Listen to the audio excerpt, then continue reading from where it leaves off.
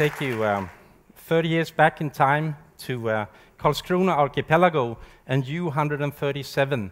All Swedes remember U-137 from that time. It was a Russian submarine stuck on a rock right outside a major naval base of Sweden. And this submarine was of the Whiskey class, which was soon known as Whiskey on the Rocks. A year later, we had the biggest submarine hunt of all times in Hårsfjärd in 1982. The hunt went on for a month and involved several Swedish naval ships and submarines and helicopters, and they all tried to find these intruding submarines, and they never found anything. There was no submarine caught. Afterwards, there were some signs that were reported. People had seen bubbles at the surface, they had seen periscopes, they had seen larval feet moving on the seafloor. So there were signs that there had been some intruders, but we never found out what it was. Some of those signs or indications were also acoustic signals. So there were different kinds of acoustic signals recorded on Swedish military hydrophones, and those were used as evidence for that there had been intrusions. And these submarine hunts, they went on all through the 1980s. For those of you who lived in Sweden at that time know that this was a never-ending story in Sundsvall, Töre, and many other places, including right almost downtown Stockholm. We had these submarine chases involving a lot of military actions, and then nothing really came out of it.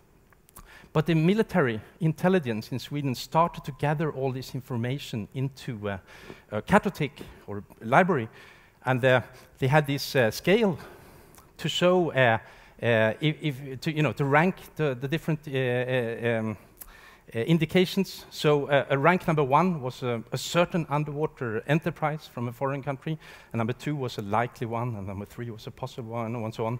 And the two sound recordings I want to talk about today is called the typical sound and the cavitation effect, and they were both ranked as number 1s. Number 1. So if you heard this sound, it was a certain sign that a hostile country was active in the inner Swedish waters. And actually, these activities continued. Even after the Cold War, when everyone foresaw that these military activities would cease, the military in Sweden, they still reported to the government every year almost an unceased level of activities. And this caused Carl Bildt, our prime minister at this time in 1994, to write a letter to Boris Yeltsin protesting against these activities and telling the Russians that they should stop immediately with these actions. All these evidence after the Cold War were all based on these sound recordings. So people started to think also in the government, like, could it really be that Sweden was still under constant attack many times every year from hostile submarine activities? Could that really be? Well, actually a military investigation in the early 1990s showed that the cavitation effect, one of those sounds, was actually caused by swimming mink. And it's actually quite a feat to find this out, because this sound sounds exactly like a cavitating propeller. And it's actually like a 4-stroke propeller. When a mink swims through the water, there will be cavitation, like small air bubbles generated around its nails.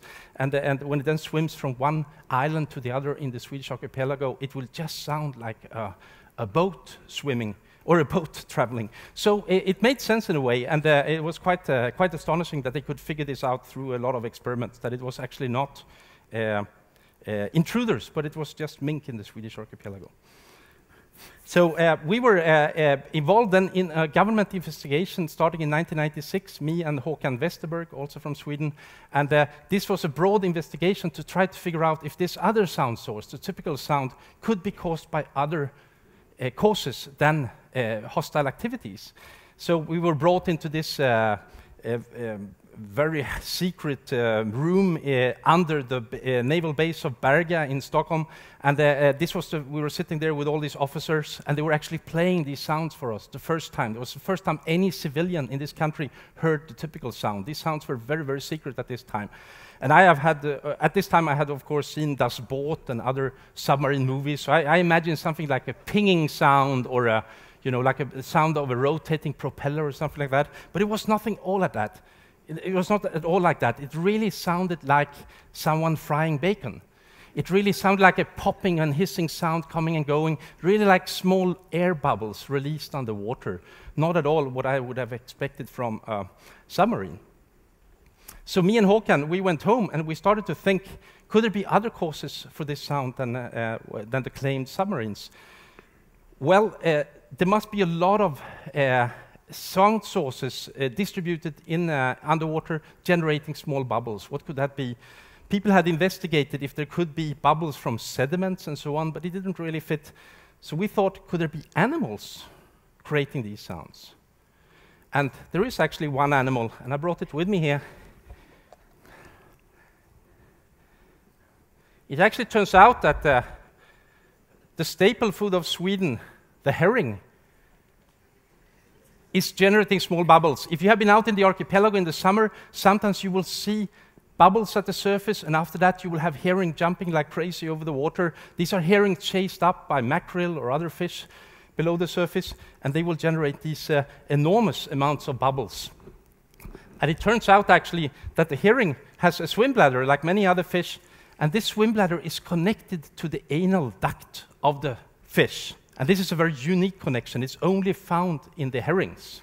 So a herring can squeeze its swim bladder, and in that way it can blurt out a small number of bubbles through the anal opening. And then you multiply this. You have to imagine that herring live in big schools, and I talk about really big schools. They can be several square kilometers wide and many, like 10 or 20 meters deep.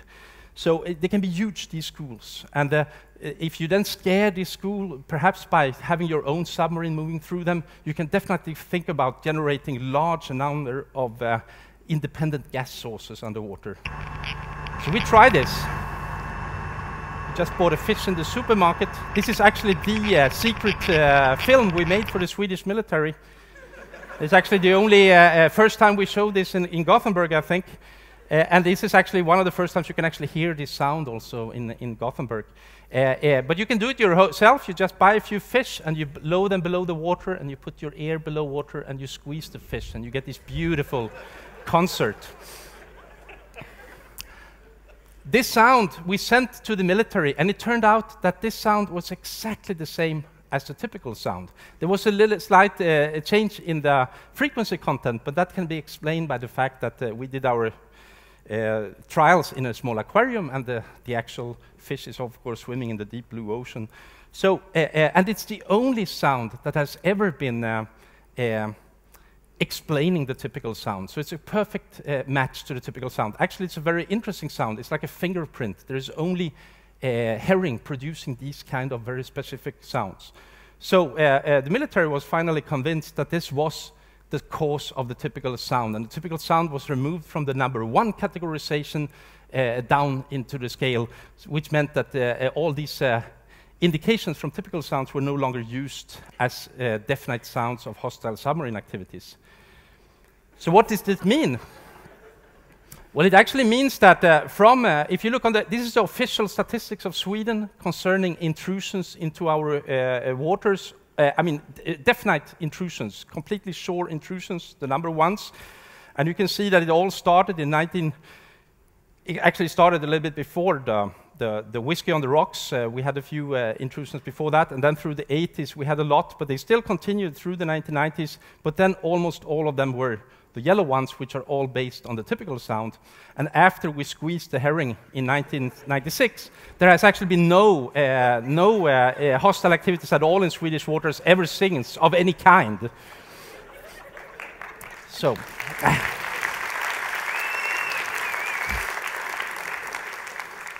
so what that tells you is that really by a slight squeeze on a herring, you can really change a country's foreign policy in terms of how you interact with your neighbors.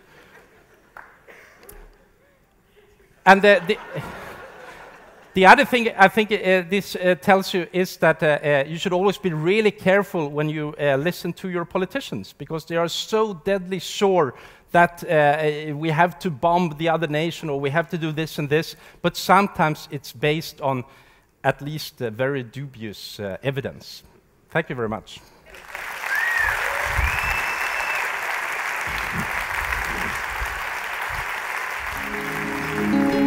you.